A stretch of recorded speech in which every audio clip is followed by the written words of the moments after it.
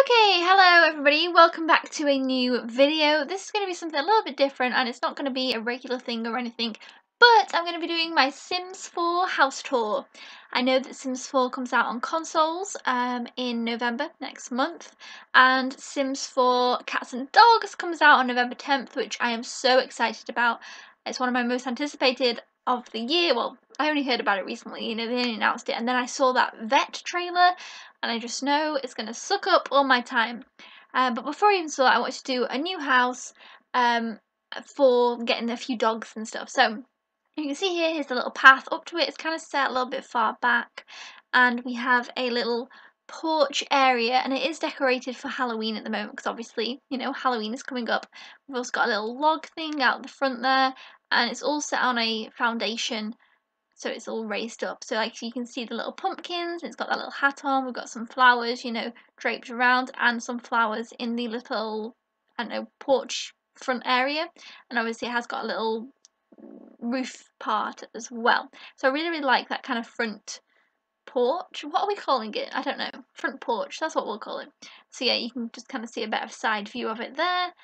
But yeah, so I really like that. Really, really cute. I can't wait to decorate it for Christmas as well. And then there's our mailbox. And then here you can. I love this. This is probably one of my favourite parts of the house, and it's annoying because the tree keeps disappearing when I try and show you. So, the tree overhangs, and you've got the whole pond. The pond bridge is a little bit questionable because obviously the house had foundations, so it was a little bit hard to do. But for now, I think it's okay. I might tweak it. We've got some nice lily pads in the pond, and obviously loads of flowers around it and little water reeds. There's also a little kind of fountain thing in there, and then just some kind of rocks and stuff like that. So yeah, I really like the pond, and we come across and we've got more kind of flowers and pond stuff. And then there's also a little bench area where you could just sit in front of the pond and enjoy it, kind of thing. So that's one of my favourite garden features is the pond area. And if you wanted to know how to do a pond, if you haven't done before, I just use the swimming pool feature, so it's not really a pond. Then we come over to this little area here where we've got something that has a little roof, and inside we've got a hot tub, and again it's got some steps up to it. We've got some plants and some lights. Inside you can kind of see there's some fairy lights inside, but it was kind of difficult to show. So I just dropped the roof off so that you can kind of see them a little bit better. And I've got some little candles on the side there, if you can see those. I think that's super cute. We've got a hedge kind of lining this area, so it kind of blocks it in a little bit. And then a little nice outdoor seating area where we have a barbecue and a fire pit, and actually another one of those wood log things over there. There's some floating saucers on the side table there, so I need to sort that out. There's still a few tweaks actually with this house that I do need to arrange and sort out, so just kind of bear that in mind. Again, there's the barbecue and the logs, and this bit here is leading into the conservatory, but obviously I'll show you that later. And then we have this part here, which is out of the decking. Again, we've got some pumpkins, but it's just a really nice space to go and hang out, and you exit through the conservatory rather than through the back decking. So you can see, again, we've got some nice flowers, another barbecue for some reason, because you never have too many barbecues. We've got a little cauldron there, because again, it's for Halloween. And just kind of a nice little cute sitting area. But yeah, I really like this bit. I like quite a lot of the outside areas where you could just sit and enjoy. I feel like I would like that. In my garden, all different places you can go and have different garden vibes. Got another little bench there as well. And again, lots of flowers. I love the flowers in gardens. I feel like it's a really important part. And there's just an overview of that section. And again, there's the pond. And we come around here, past the porch again, and we have loads of trees over in this area and a climbing frame just by the trees, because I thought that was fun. Because in this house there is a mum, a dad and two kids. One is a child and one is a toddler. Then we come over here to the swimming pool, which is pretty basic, to be honest. It's just a swimming pool. It's got one of the jumping platforms where you can kind of dive in, and obviously a ladder because you don't want your Sims to drown. Oh, then again, they wouldn't be able to get in there without the ladder. When I was younger, I take the ladder away to see what happened, and yeah. Then we come here and we have the kind of driveway garage type of thing. It doesn't have a door, but obviously you can't have cars in Sims 4 at the moment. But if you could, that's where we put the car, and that's where I'm hoping that the Sims would put their car. And I feel like it was just a really cute, nice feature, and I like how it makes the house look. But yes, let's take a look inside. Dun ba dun. We go in here to the everything really. It's kind of open plan downstairs. There's the kitchen, the dining room, and the living room all in one. But of course, first we have kind of an entranceway where I've got some coats hanging up and some shoes and stuff, which I always really like. Again, we've got some Halloween stuff out in the kitchen. This is the kitchen area. It's quite basic, but I like it. Kind of a, what would you call it? Traditional-ish look or rustic, kind of cabiny. It has all got log cabiny vibes, I feel. We've got kind of more traditional oven, again with the logs underneath. I really like that kind of logs about everywhere, so I like that. And yeah, it's the kitchen. And then you can see that's where it leads out to the back deck. And then we have a little actual study area as well in this part, where again, bookshelves, nice rug, office chair and desk, which is just, again, that whole little area, but it's still all open plan without having its own individual study.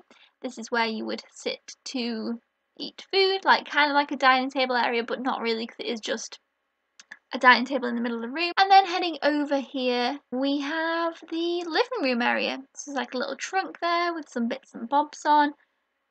We've got some wall decorations, which is nice, and two sofas and a fireplace. Again, I really like fireplaces and logs and all things like that. And they have got a TV up there on the wall, if you can see that. But yeah, just a cute little area. And then down here, there's like a secret hidden bit past the stairs where there's a character just walking down the stairs there. You can see there's a little door and a clock down here. And I really love that because I feel like it's kind of hidden off and you wouldn't notice it. And this leads into the conservatory area. So that's cool. This has kind of got lots of creative stuff in. As you can see, we've got someone playing the piano, there's a guitar and a violin, a bookcase, because I love to have bookcases everywhere in the house. We've got the little globe where you can get drinks from, and just a really nice cute little seating area so you can sit there. And I really love these rugs. There's like a fur rug. I really love those. And again, some plants because I love the plants. And there is an easel in there as well. So again, lots of creative stuff. In the conservatory, it's just a nice big open space. So we will head upstairs. Okay, so this is the landing area here, and I tried to explain about this wall. This is what I'm doing here. Like, I've forgotten why I put this little wall up. If you can see, there's an outside wall and then there's a little inside wall. I can't remember the purpose behind this. There was one, and I've forgotten it. So I might get rid of that, I'm not sure. Either way, just move on past the double wall situation. To be fair, it kind of works because then I can have a window outside without having to have one on the inside there, so I don't know. The landing is just pretty basic, you know, we've got rugs, a few decorations. This is the main bedroom. This is the entrance into the main bedroom, which is obviously the parents' bedroom, so we're going to head on in and show you in there. Once you come in, we've got another bookcase. Like I say, I really like the bookcases, a photo and a mirror. We've got a wardrobe, which I need to swap that because this is an annoying wardrobe. With that rug again that I said I like, but in a different colour. A little seat because those doors open out onto a little balcony area, so it'd be nice to sit there. As you can see, that goes all the way along, so I think that's a really cool feature to have.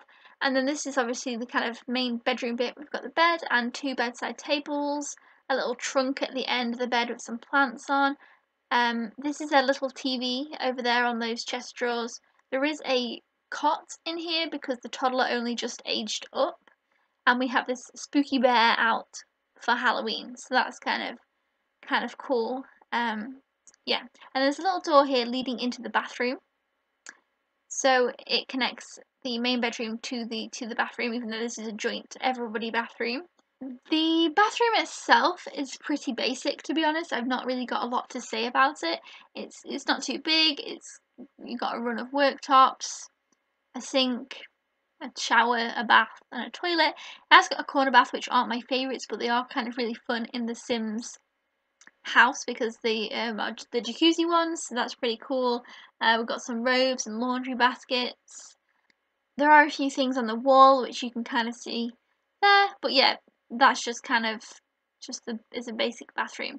And the door comes out here onto the landing. So yeah, kind of two doors in, so that can kind of get confusing. And then we come over to the kids' bedroom, which you can kind of see by the decorations on the outside.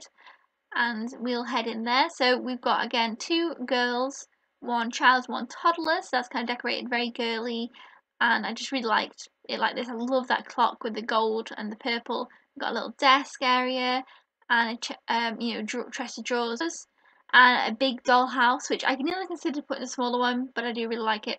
We've got some more of those fairy lights up the back there over the windows, obviously a mirror, a toddler bed, and a actually I think this is an adult bed, it's not even a teen bed, with the toy chest there and a lovely little rug, bedside table, and some nice kind of stickers on the walls as well. And I don't know if you can see, but we've got the cloud lights in here as well, the cloud overhead lights, but I don't think I show them. But yes, the beds kind of match, which is what I kind of was going for. Again, more books. Gotta have books everywhere. And I love this giraffe rug. Well, it's actually not a rug, it's just floor print, but I made it into a rug because I wanted a giraffe rug. So yeah, that's pretty much the whole house and everything overview. It's just kind of it's just pretty basic really, but I just like it. I like how it feels homey and cozy, and I'm looking forward to having a couple of dogs in this house, and the mum of this house is going to be a vet and run a veterinary clinic when Sims 4 Cats and Dogs comes out. So I'm really, really excited about that.